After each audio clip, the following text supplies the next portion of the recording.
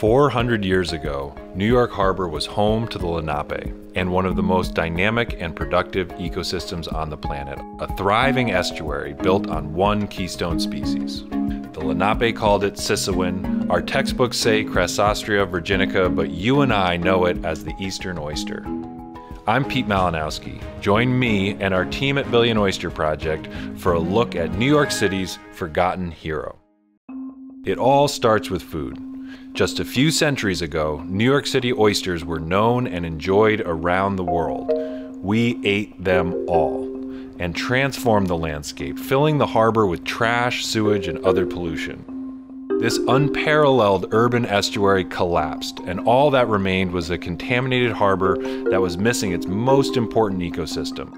A flat, featureless landscape with nowhere to hide and nothing to eat that was increasingly vulnerable to the impacts of storms and waves. As New York City prepares for the growing threats of climate change, we can look to the past to rebuild our natural defenses to stronger storms and rising water levels. These challenges exist in every coastal city. Billion Oyster Project's effort to bring back New York's oysters could be a blueprint for letting nature lead in big cities across the world. Our oysters are not for eating. They have a more important job to do, but their journey to our reefs begins on the farm. Meet Liz and Steph, founders of Little Ram Oyster Farm. They grow the oysters that New Yorkers eat in restaurants. Farmed oysters are the most sustainable form of protein production on the planet. Whether they're floating in oyster bags on a farm or growing in clumps at a Billion Oyster Project reef site, oysters provide the same benefits wherever they grow. They provide food and habitat for hundreds of other species, they filter the water, and they can protect our increasingly vulnerable shorelines. Our favorite part about oyster farming is the environmental impact that we have each day. So every single oyster on our 10 acres is filtering 50 gallons of water a day. And you do the math, we're growing 2 million a year, and that's after growing 2 million the year before. And so we have a massive overlap. There's probably at least 4 million oysters on our farm right now. That's a lot of work that's happening without any of us doing anything on a minute-to-minute basis. And so us knowing that and being able to contribute to the environment that way, that's our favorite part about oyster farming on a day-to-day. Soon after harvesting, oysters reach restaurants and wind up on happy hour half shells. Those shells are rich in calcium carbonate, the perfect substrate for a new generation of oysters to settle on and grow. Here's Carrie Heffernan, executive chef at Graham Banks and one of dozens of chefs working with us.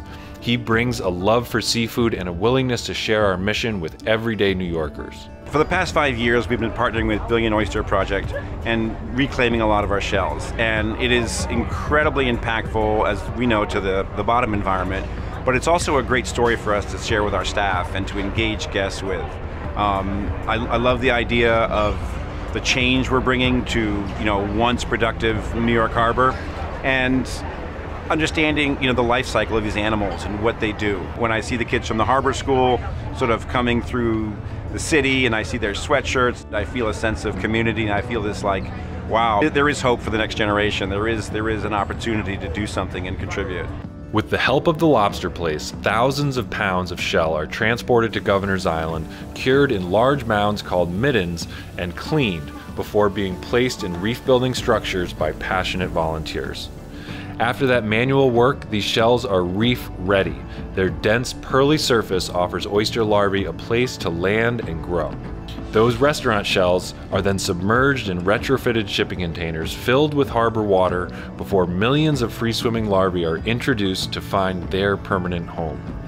Finally, the oysters are added to the harbor, and a waterfront access point is created. This is where our concrete jungle meets a vibrant world under the surface. Community scientists, local organizations, and students of all ages join us to measure oyster growth, monitor conditions, and witness renewed nature in our estuary and around the city. All cities experience a push and pull between nature and development. We can't rewrite the history that turned the Lenape's Manna-Hata into the New York City we know today, but we can use this knowledge to reframe our future.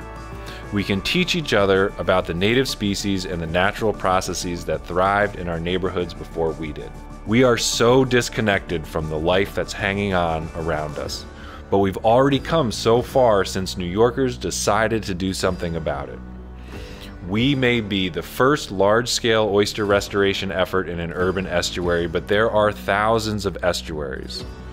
I'm hopeful that oysters and the ecosystems they engineer will thrive here once again. Every city in the world stands to benefit from working together to restore the lost keystone species that used to thrive. Imagine what we can achieve collectively here and around the globe. As they say, if you can make it happen here, you can make it happen anywhere.